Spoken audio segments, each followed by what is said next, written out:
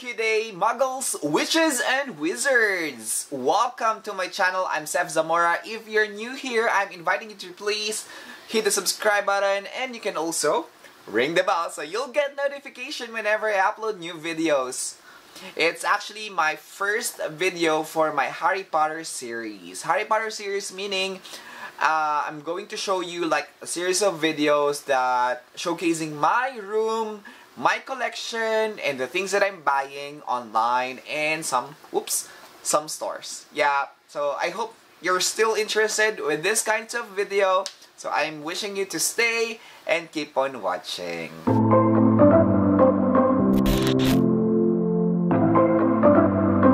Sa video na to, what I'm going to do is I'll unbag, not unbox, because I actually bought a lot of items previously, like around 3 months ago, but I haven't take them out of the box. Comment down below yung mga nakaka-relate. Yung bili ng Funko Pop, kagaya ng mga nasa likod ko, and other collections na hindi natatanggal sa bag or sa box agad-agad kapag nabili. Because walang space! Walang space! Walang space! Hey! Simulan natin sa nangalagay sa tuktok, which I almost forgot. Nakalimutan ko nang bumili ako nito. Halos nakalimutan ko na. Almost. Yeah, so nakalimutan ko nang meron pala ako nito. It's actually a hip-changing mug. So it's actually a collectible item, collector's item. So it's published and distributed under the license of Pyramid International. So, nakikita nyo naman si Harry Potter, di ba? So, Harry Potter with the glasses and the mark sa forehead. So, heat changing. According sa picture, magkakaroon ng mga iba't ibang marks si Harry Potter once na mainit na siya. Like this. And, I got here something on top. Ay, hala! Oo nga, no? So, meron ako nitong Harry Potter 5-star. Ang 5-star ay product din siya ng Funko, kagaya itong kinokolek ko, yung mga nasa likod ko. So, it's also a product of Funko, pero it's like a different version. Yung mata nila, hindi yung black na bilog. May detail siya. So, I got here GameStop exclusive, kaya siya may sticker dito. It's a GameStop exclusive. And unlike the first batch na na-open ka agad, meron na siyang sticky something. Oh, may magic tape. And I got here Harry Potter. Sana malinaw. Harry Potter in Quidditch with the broomstick and the Quidditch. Snitch pala, sorry. And the golden snitch. Ayun, yung golden snitch and then si Harry wearing the glasses. Natatanggal kaya yun? Hindi. Mukhang hindi natatanggal yung glasses. Nga pala, shoutout sa nagbigay nito. It's actually a gift from Mark Francisco. Isa sa mga Potterhead na kilala natin na nagko-collect ng Funko Pop ng Harry Potter. So, isa siya sa mga tumutulong sa atin kapag meron tayong exclusives na hindi mabili sa store. Tapos, pupunta siya somewhere, makakabili siya nun. Nakikisabay. Nakikipasabay ako ng mga exclusive. Thank you so much, Mark, for this wonderful gift. Sorry ngayon ko lang naisama sa video. Ang tagal na neto dito na stock na. Nakalimutan ko na to. So, lagay muna natin dito. I got another one. Isa pang kaparehas na kaparehas. Ang nagbigay naman sa atin is si Miss Kathy Barrett. Kathy of Filbars Favorite Tales. Yan, sa kanya naman to nanggaling. Ayan, exclusive din siya, oh. Going back, so, simulan na natin yung iba ko pang nabili. Actually, kung mapapansin nyo, it's almost the same na 5 stars. 5-star. 5-star lang pa, hindi pa 5 stars nakalagay. 5-star. Anyway, si Ron Weasley yung una, wearing his Gryffindor scarf. Ayan, nakasuot siya ng Gryffindor scarf with Bertie Bott's and wand niya. Kaya lang yung wand niya, mas ma-appreciate ko kung yung yung baling bale. And let's have another. It's Harry Potter this time. So siguro, oo. Ayan, si Harry Potter na naka-scarf din siya ng Gryffindor. This time, ano yun? Hindi siya mukhang Sorcerer's Stone siya. Yun yung pinapakita dito. Pero, hindi siya pula. Saka hindi siya mukhang Sorcerer's Stone. Lalapit na to. Ayun o. Mukha ba Sorcerer's Stone? Ayan. So, I got 3 Harry Potters already. 2 magkamukha, isang naka-uniform. And then si Ron. Who else? Siyempre! Sino mang mawawala doon sa trio? Sinong kulang? Hermione Granger. At siyempre, what do you expect with Hermione Granger? Merong libro. May libro na naman. Ayan, no? Oh. Magical History. Yung nakalagay dun sa book. Maganda yung pagkaka-paint. And then yung wand, iba na naman. Yung ano niya, ibang wand. Hindi siya yung wand na may vines. Pero naka-Gryffindor siya. So, open na natin yung kasunod. Si Hagrid! So, si Hagrid na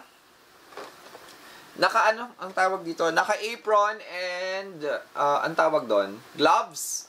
Tapos may baby dragon. May baby dragon and may egg. Ayan. So, may baby dragon at may egg. Okay, so 6 down and I still have a lot dun sa aking bag. So, I have ito yung new wave. So, kasi meron siyang batch by batch.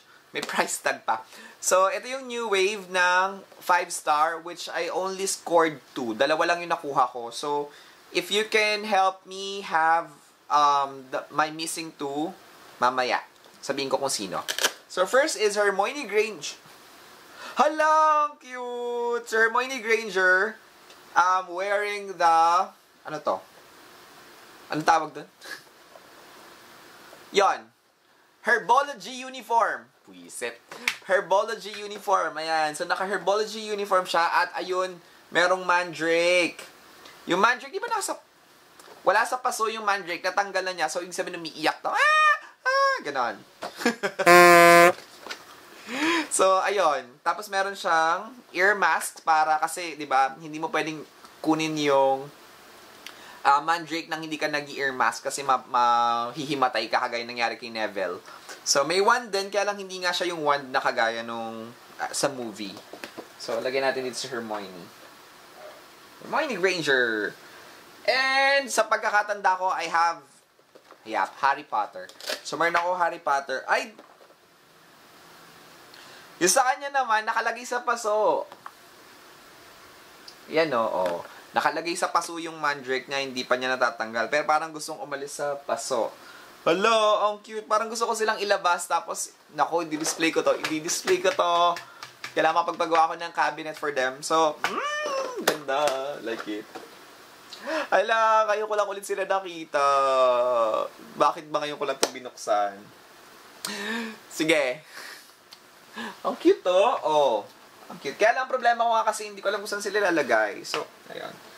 Eto, meron ako ding nabiling notebook.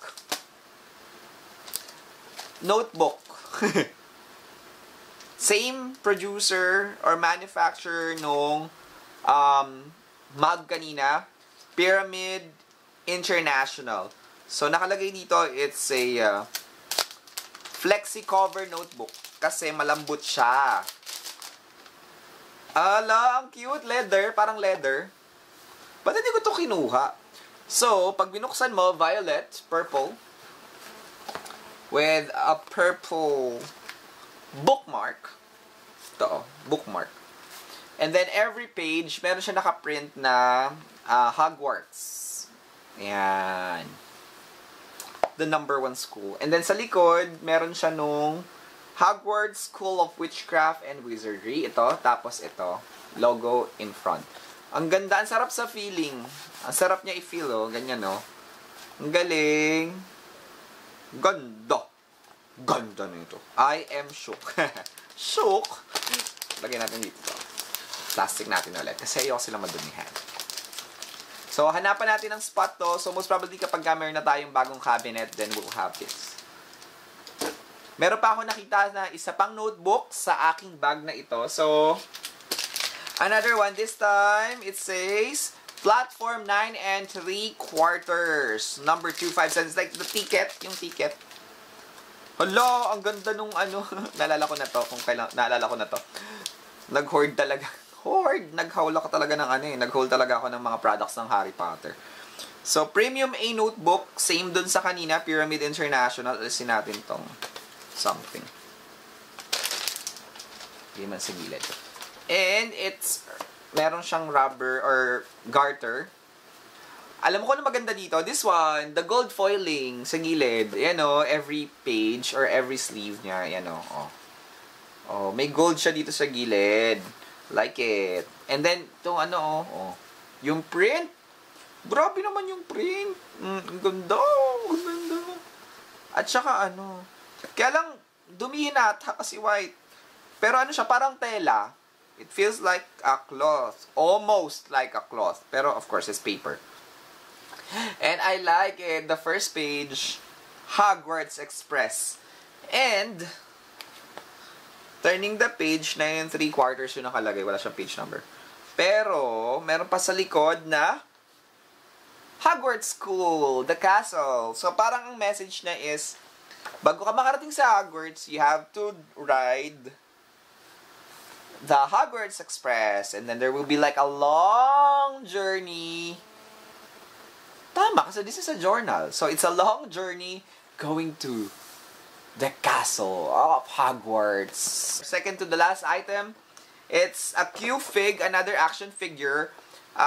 Harry Potter Q-Fig, Harry's first flight figure. Pero kung first flight to, bakit siya tumitira ng spell? Ba't siya gumamit ng spell habang nakasakay sa broomstick? I don't know. Pero nakasakay siya sa broom. Kita niyo ba? Yan.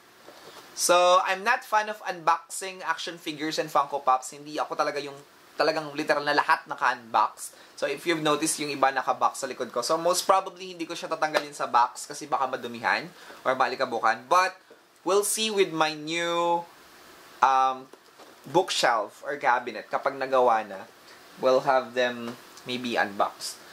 And I have the last item, which is no other than Hermione Granger. Ayan, so Hermione Granger during or doing her first spell.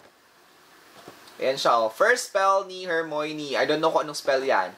Wingardium Leviosa lang naman ang alam kong first spell ni Hermione na ang galing-galing niya talaga doon. Okay, there you go. So, yeah, I guess tapos na kasi wala na naman yung bag.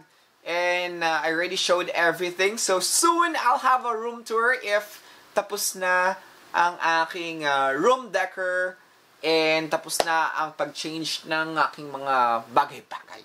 So, yep, that concludes my video. So, again, Muggles, Witches, and Wizards, if you're new here in my channel, please hit the subscribe button and swish and flick. Ring the bell so you'll get notification for my new videos. I'm adding my social media accounts on the description below. Please follow me on Facebook and on Instagram. Thank you so much and enjoy the rest of your day. Have a magical day ahead. Bye-bye.